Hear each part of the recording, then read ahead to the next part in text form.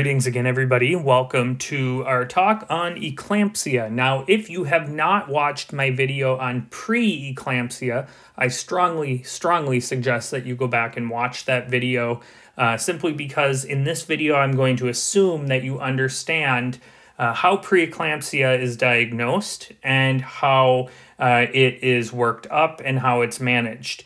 Most patients with eclampsia have a preeclampsia first, and then they go on to develop eclampsia. So it's very important that you understand preeclampsia in order to understand what we do when the patient goes on to develop full-blown eclampsia. If you haven't had the chance yet, please consider subscribing to my Patreon. You can get there by clicking the link in the description of the video or on the I button in the upper right-hand corner. I very much appreciate all the contributions that I can get to help offset the cost of these videos, and I thank all those of you who have already stepped up to donate. And if you can't donate, at least feel free to subscribe. Okay, these are the various hypertensive disorders of pregnancy. I do videos on all of these, so you can go back and watch them if you haven't yet. All right, now this is how preeclampsia gets diagnosed, as well as some of the other hypertensive disorders of pregnancy. Eclampsia is a complication of preeclampsia. So some patients with preeclampsia go on to develop eclampsia. Eclampsia is simply the onset of seizures in a woman with preeclampsia. Now, sometimes they may not have a standing diagnosis of preeclampsia. Maybe they had it and they were never diagnosed. Maybe they're not getting good prenatal care. But pretty much all of these patients are going to have had preeclampsia, whether it was caught or not, and then they go on to develop eclampsia. So eclampsia is just preeclampsia with seizures. 75% will have had not just preeclampsia, but severe preeclampsia, which, remember, is basically regular preeclampsia, mild preeclampsia, with a severe sign like headaches, visual changes, right upper quadrant pain, and so forth. There's a big list of them, or it could even include HELLP syndrome. 25% of seizures occur before labor, 50% occur during labor, that's important to know, and 25% occur postpartum. Maternal mortality is near 2%, so this is pretty significant, and the fetal mortality is about 1 in 14. Clinical manifestations, obviously it's going to be a seizure. But it's typically alongside a history of preeclampsia. There's a number of possible fetal manifestations, which we're not going to go into. Now, there are a number of symptoms that may occur before an eclamptic seizure, and as you can see here, if you're familiar with your severe symptoms for preeclampsia, it's pretty much those.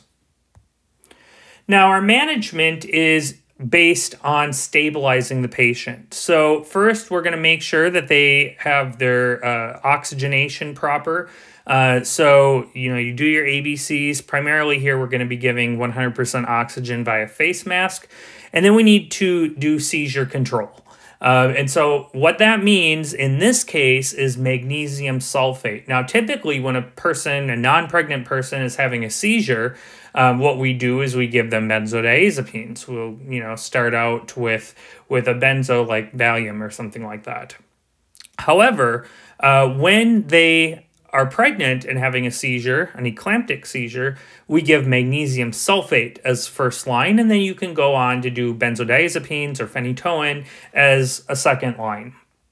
We need to control any severe hypertension that exists. So if she is hypertensive, we give labetalol IV. Remember to be judicious, though, because if you quickly drop the blood pressure, then you can have uteroplacental inadequacy, and that can lead to fetal compromise. So we typically go for 140. I don't know why my writing isn't working on here, but we go for 140 to 160. So we just want to get it down a little bit, get it down below 160. We're then going to start cardiotocometry. That's basically fetal heart monitoring. I suggest going and watching my fetal heart monitor video if you haven't done that yet. And then the definitive management, of course, like preeclampsia, is delivery, but we only deliver her after the patient is stabilized.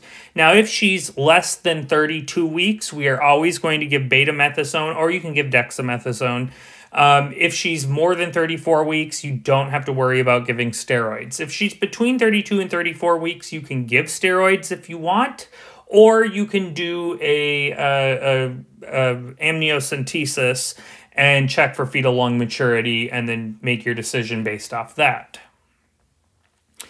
Postpartum management is going to be to continue the magnesium sulfate for at least 12 to 24 hours. And again, postpartum seizures are managed the same way with magnesium sulfate. This is my cheat sheet here to sort of distinguish the various causes of hypertension in pregnancy. All right, so recapping, eclampsia is the onset of seizures in a woman with preeclampsia. The best initial step is to stabilize the patient. We will give seizure control with magnesium sulfate, and then blood pressure control with labetalol, and then fetal monitoring with cardiotocometry.